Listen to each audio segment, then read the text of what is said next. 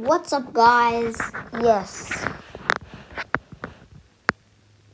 I'm quitting Roblox Arsenal. And the reason why, I've got two reasons. First reason, just the game's been dry. I know there's been a summer update part 2, but there's only skins and like a few zoom in things inside mobile. And for reason number 2, I know I could just do some more challenges, but I don't want to just keep doing that for my YouTube channel. So that's why I've been uploading Fortnite now. It's probably got to be a tiny bit of Roblox, but mostly Fortnite. And the reason I'm using my voice in this video is because Roblox has been...